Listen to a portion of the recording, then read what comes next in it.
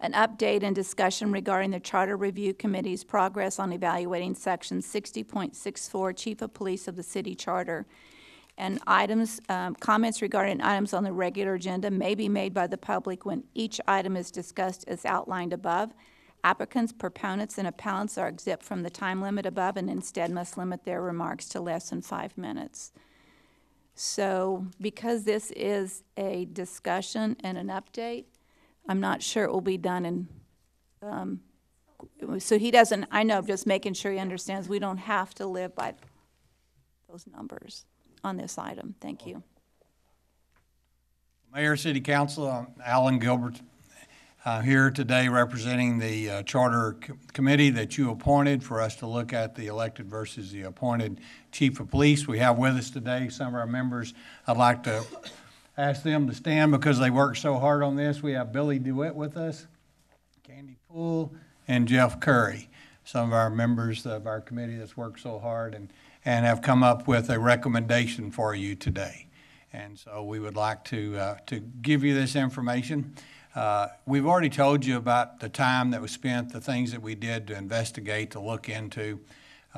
We had our town meetings. We did a lot of talking in the public. We got feedback from the city's website, and we looked at a lot of things.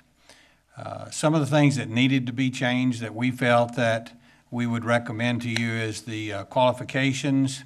And so for the committee recommendation that we have for you today is that right now the Chief of Police has to be a resident for the City of San Angelo for a period of at least 2 years immediately prior to his election and shall possess the qualifications of elector. That's the only qualifications. We worked a lot of areas looking at a lot of things to say, if we stay with an elected Chief of Police, what would we want to see? Or are we going to recommend the appointed? So by bringing this screen up, I think it pretty much tells you that the committee, after all the thought and all the work, is recommending to you that we keep the Chief of Police as an elected position at this time, but make changes to qualifications in order to see that we get the chief that we believe the City of San Angelo wants. There's a lot of discussion and a lot of back and forth with the appointed versus the elected. As a person that's was totally in favor of appointed for many, many years, I have to, and I'll publicly admit that at this time, I think we need to seriously consider looking at the other and going to appointed at the appropriate time. We feel that at this time, the citizens of San Angelo, from the comments and the things that we've talked to them about, we feel that if we recommended to go to appointed at this time, that the citizens are not in a position at this time that they feel that's what they want to do. And we don't believe that recommending to you something that we don't believe would pass is good common sense. And so we are recommending that we change the charter to require, and these are our recommendations to y'all, that the Chief of Police shall have been a continuous resident of the City of San Angelo for a period of at least 6 months and a resident of the state of Texas for a period of at least 1 year, immediately prior to the filing deadline for the election, and shall possess the qualifications of electors in said city. Additionally, the Chief of Police shall meet or exceed the following qualifications: to be sworn and accepted unless challenged. Challenges will be reviewed by the Civil Service Commission. 1, they have 10 years as a sworn officer with a minimum of 5 years demonstrated performance in supervisory capacity, lieutenant or above in the San Angelo Police Department, or in a similar sized agency. The next is to have a Master's Peace Officer certificate from the Texas Commission on Law Enforcement, or bachelor's in criminal justice, or 4 years of military service. Now, what we did is we took these because we know that different departments, different places, and people that are with our department, some of them may have a 4-year degree, some of them may have a master's degree from TCO, and they equal out. And so we did not want to stop someone from being able to run for election just because they didn't have a TCO master's, they have a bachelor's. And so we tried to make this the best we could, and including the 4 years of military service. And we looked at other cities, and we looked at some of their requirements that they have for appointments, and we're right on the same area as what appointments are for most cities in the state of Texas with these qualifications. So that was our recommendation for the qualifications for the chief of police to be May I ask a elected. question? Yes, ma'am. On that issue? Basically, because it does say that you have to have lived here a minimum of 6 months, right? Yes, ma'am. It would mean that qualified candidates would not be allowed to run for office, even if they met all those other conditions, because they haven't lived here, which the issue would be if you had an appointed police chief, you would have the ability for people outside our city to, in fact, put their name in a hat and run. Yes. And Just we to had be clear. We had those discussions, but we did lower it down to 6 months instead of, and some of that is because if, let's say we had a deputy sheriff that lived outside Tom Green County, but they met all these qualifications, but if they knew they wanted to run and they moved into the city for 6 months, then they could present themselves as eligible to run. You know, that's about as close as we can get it to having options. And of course, we have a lot, these qualifications that we gave you right here, and correct me if I'm wrong, and be on the committee, I believe Chief Howard's here, that we have 63 police officers in our department that meet these qualifications, somewhere in that area. So it's not that anybody's being cut out. But yes, the time of being in the city, we did recommend that you cut that to 6 months.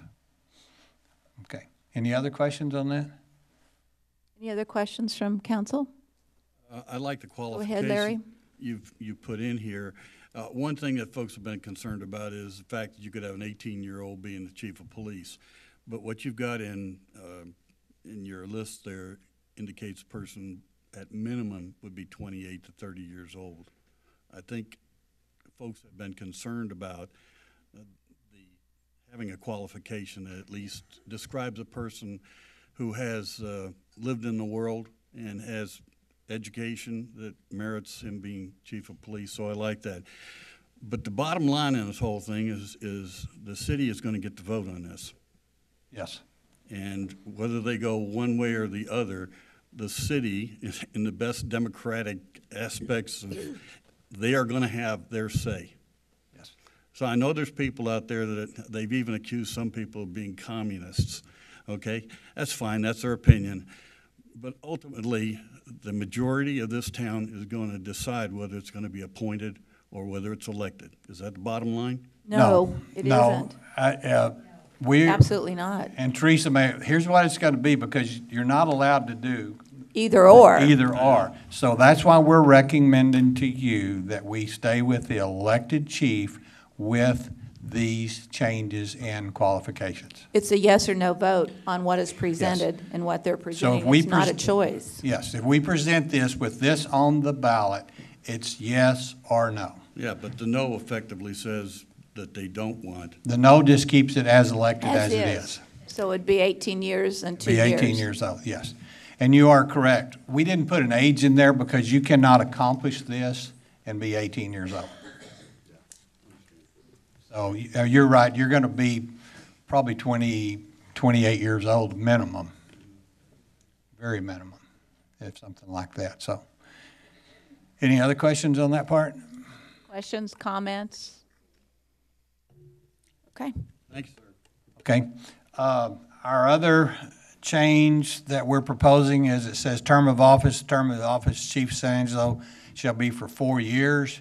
We would like to make a recommendation to the council that we look at this and that along with serving for 4 years or until his successor is elected and qualified, unless sooner removed from office by death, resignation, or recall, to align terms of the chief of police with single-member districts 1, 3, and 5. The term of the election to be held in May of 2024 will be a term for 3 years, with all following elections to be a term of 4 years. Now, to answer the question why, is right now we have the chief of police set off separately, and it's a separate cost to do that election. We spent roughly $68,000 in special elections. So this would now time the chief of police race up with the council races, so you don't have to spend that extra money in order to do that. So we're recommending that you do that, along with the rest of our recommendation. If the chief of police ceases to be a resident of the city or is found to have violated state or federal law, they shall be deemed to have automatically resigned from office. We do not have any provisions in our current charter that allows for, if certain things happen with our chief, that any type of disciplinary actions can take place.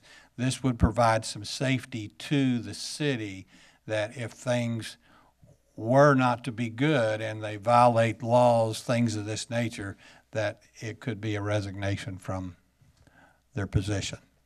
Well, you say resignation, so the question mark is, they choose to resign or we choose to have them resign? I mean, I think you kind of got to get specific about that. I'm going to let Teresa talk on that point. It says it's deemed to have automatically resigned, so as soon as that finding happens, they're no longer the chief of police because they're going to be determined to have resigned their position through that action. And one of the reasons for doing this is because, let's say currently, if there was violations, the only way to remove somebody from the police chief position would be by getting signatures on a recall. Is that correct? So there's no other option? There's a recall, or you can go to district court and you can file to have them removed from office depending upon what has occurred. Okay. Harry, did you want to make a comment? Just a question here. It says found to have violated state or federal law. Doesn't say anything about city ordinances. Is there a reason that that's not in there? Well, because city ordinances include things like traffic violations, and we're all Class C misdemeanors, and we don't believe that a Class C misdemeanor is high enough of a criminal charge to remove a chief of police from office. The state and federal laws that we're referring to are, of course, criminal statutes, penal code statutes, as well as things like sexual harassment, age discrimination, and those sorts of things that can occur that right now, if they were occurring, we'd have no ability to remove the person from office. And I think that's the good decision to keep it at that point. So if someone has been, so you're saying that until they have found guilty, they would still remain in office. So they would have to go through the process of going to court, them being found guilty before the resignation would occur. Well, yes, ma'am. We live on a standard of you're innocent until proven guilty. Just making sure everybody understands Yes. we're not trying to. We've got to make sure that everyone is innocent until proven guilty. Correct. Now, there can possibly be some contact with TCO that could perhaps suspend someone's license if certain things occur, but we could go into all these different scenarios, which we have looked at a lot of these different scenarios, that TCO could actually pull their license as a certified peace officer. But then we come up with the question of, well, do they even really have to have a license to be our chief of police because it's under home rule and under city charter? And those questions all start coming out. And that's where we get into this problem of being elected and the only one in the state that there's no state law that authorizes elected chief of police in the state of Texas. There's just not one. So the city of San Angelo is the only city in the state of Texas that elects their police chief. Yes, ma'am, as far as we can find, and we've tried to turn over everything we can turn over. And as far as we can find, that's correct. There used to be, I can remember in the 70s, there was probably close to 20, but it did this, and then very quickly they just all went away whenever a lot of the civil aspects started coming out. Lucy? A question, Judge. What is the reason that they've kind of just dwindled down to just us being left on the board? What was the reason that they chose to go appointed? Well, we talked to several different places, and a lot of it was to get the politics out of the police department. In fact, everybody I talked to said that's the major reason, is because the departments every 2 years or every 4 years became total turmoil whenever it came election time. And especially in the small cities, when you've got 30 police officers and you got 2 people running, they said it was very destructive. Yes, Tom? So, Judge, we get to a question. This is maybe to Teresa, too. There's a question of legal and not legal, which is pretty defined by state law or federal law, whatever it is. But now my question is, there's a question of ethics here, and ethics is a gray area. We have questions about if somebody did something and took something and other people have some influence over them and maybe gave them gifts or things or presented opportunities to them that they can take, while those is not legal or illegal. To me, those things were unethical. Right. And so this totally removes any judgment against unethical behavior. I mean, that's strictly subjective. So correct me if I'm wrong, but if somebody was to get tickets to a concert or to find opportunities for those, that's still not breaking the law. I mean, it's still not grounds for dismissal, correct? Well, it could be breaking the law depending on the conditions that they receive those things, but until it's determined that it is breaking the law, that it would not, that kind of what we consider an ethical violation and things we just don't do because we shouldn't do it, would not remove them from office, no. That would go back to the state or the federal system would have to bring charges against them.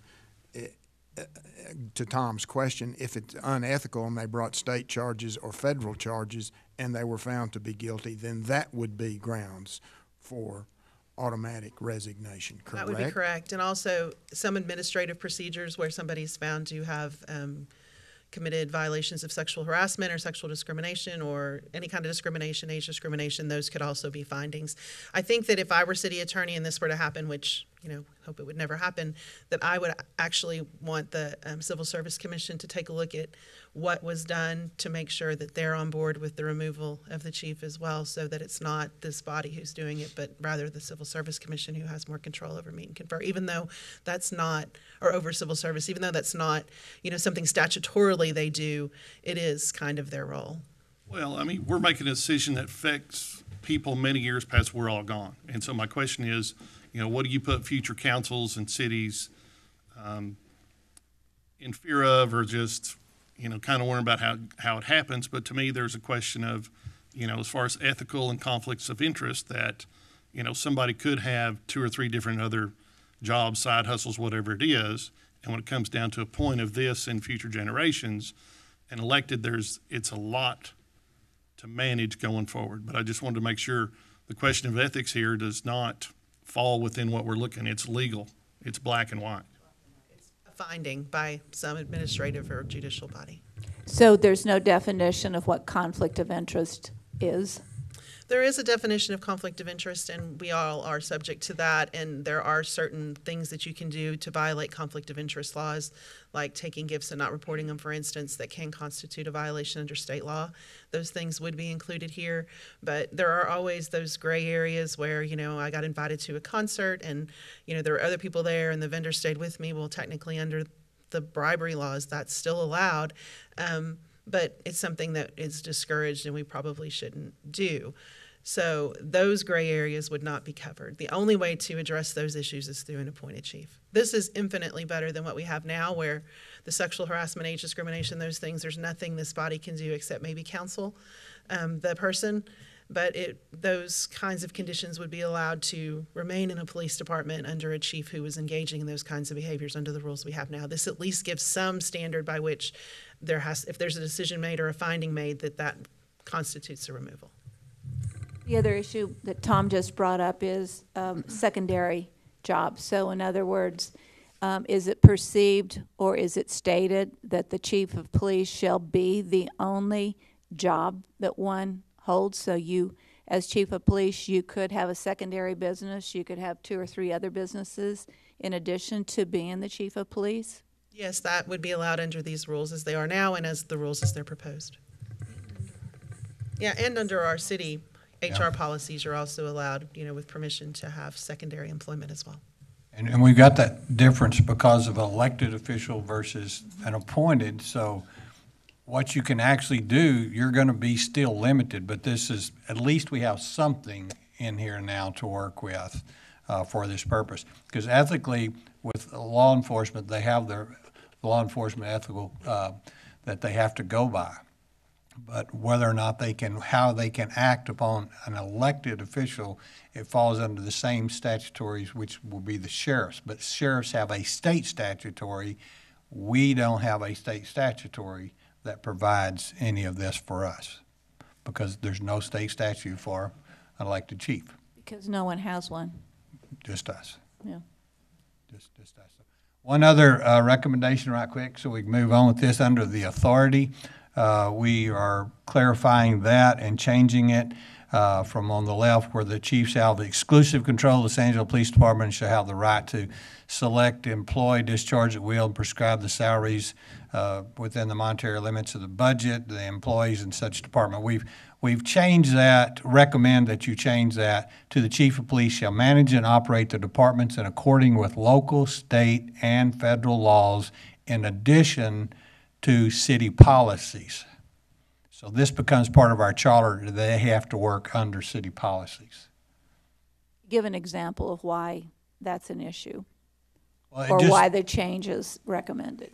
It just clarifies that, because over here, we didn't say anything about working under the laws or doing anything. It's just they had exclusive control. We all know that we have civil service they have to work on. We adopted that. That's key. I think Yes. you need to repeat that, because we do have civil service. We have civil service, so that controls a large amount of things that happen in the police department.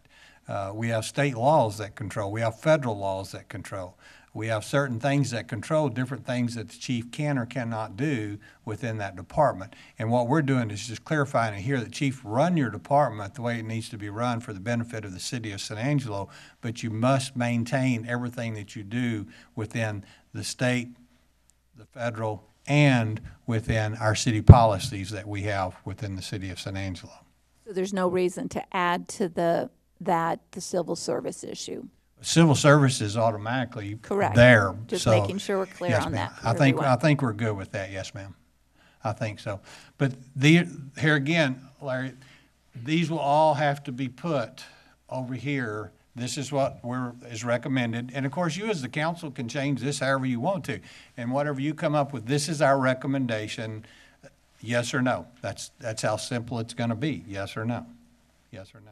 I think the committee's done an incredible job of really interacting with the public, getting comments from the public, and studying other cities, how they manage. Of course, they don't manage because they don't elect, but trying to get as much information as you can to relook at this and put it out to the public for vote. So I think you guys have done a great job.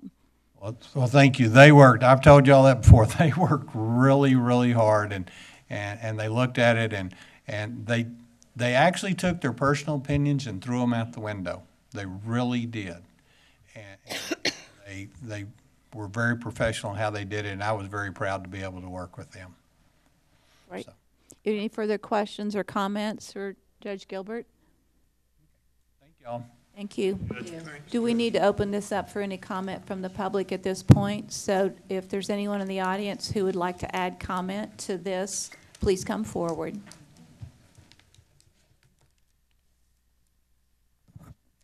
Todd Giese, District 5. Just food for thought. President of the United States has to be 35 and 14 years in the United States. That's it.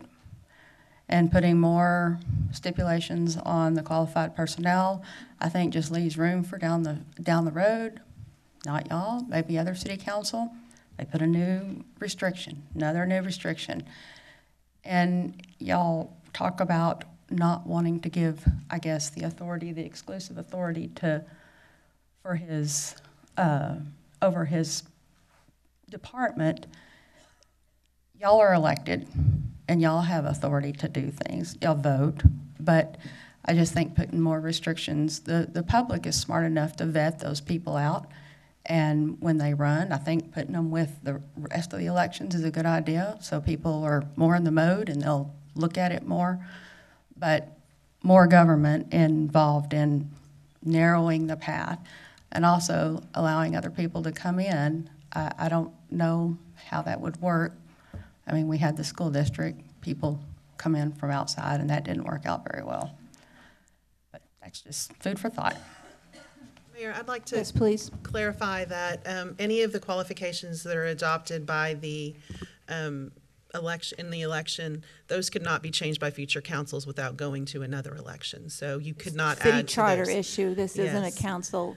And then the second thing is that, removing the exclusive control of the police department. The citizens actually did that when they elected or voted on civil service and made us a civil service city.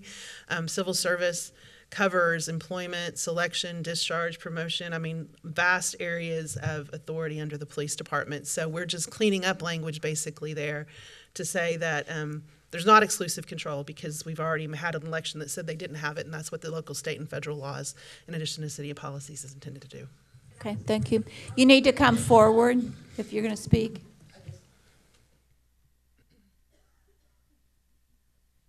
Their authority, I was agreeing with the recommendation. I didn't know if y'all thought I was disagreeing with that. I was agreeing with that.